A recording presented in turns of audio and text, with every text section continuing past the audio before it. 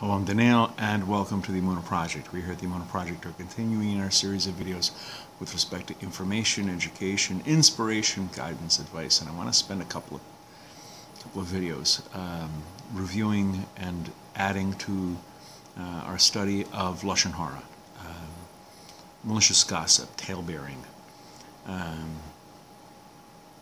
mistranslated as slander, and you'll see in a minute why.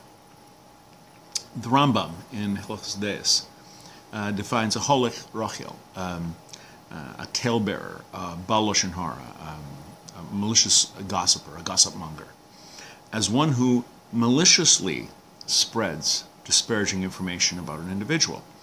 And this applies even if what he's saying is true. In English law, in the law that in the West we're used to, in order for a remark to be defamatory, it has to be untrue. Not so with Judaism. In Yiddishkeit, the fact that it's true is not a defense. As a matter of fact, in some cases, it makes it worse. The Rambam goes on, and he says, one who speaks Lashon Hara as a joke, he says it innocuously, without malice, he's still viewed as touching on Loshon Hora, what we call Avak Loshon Hora, the dust of Loshon Hora.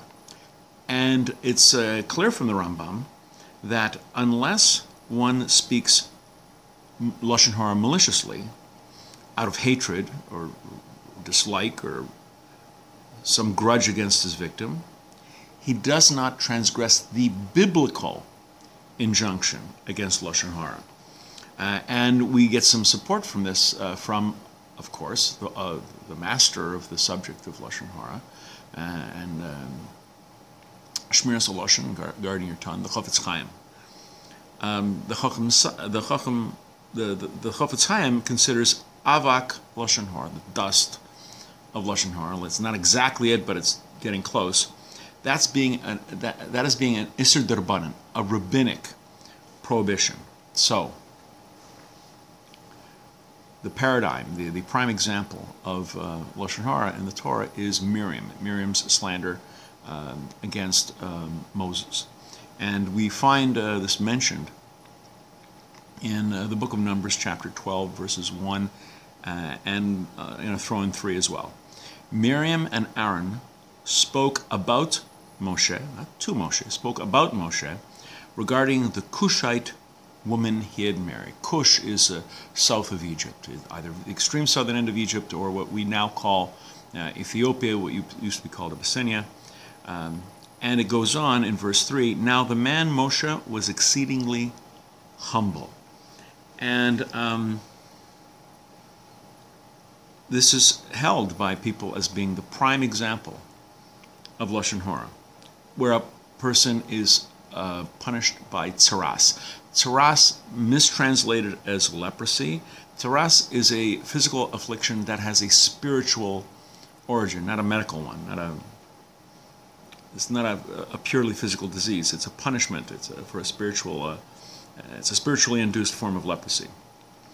And this example of Miriam talking Lashon Hora about her brother Moshe. It serves as a lesson to us all with respect to the effects of slanderous speech. But if we analyze what occurred with Miriam, it seems that her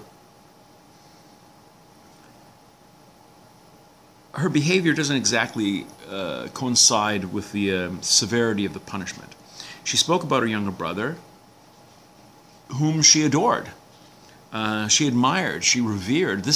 Miriam, as a young girl, followed the basket that Moses was in along the river when Pharaoh's daughter took him, and the servants took him out of the river. She came forth and suggested that she knew a Hebrew woman that would nurse the baby. This was an actual fact. Moses' own mother. She risked her life to save him from a certain death.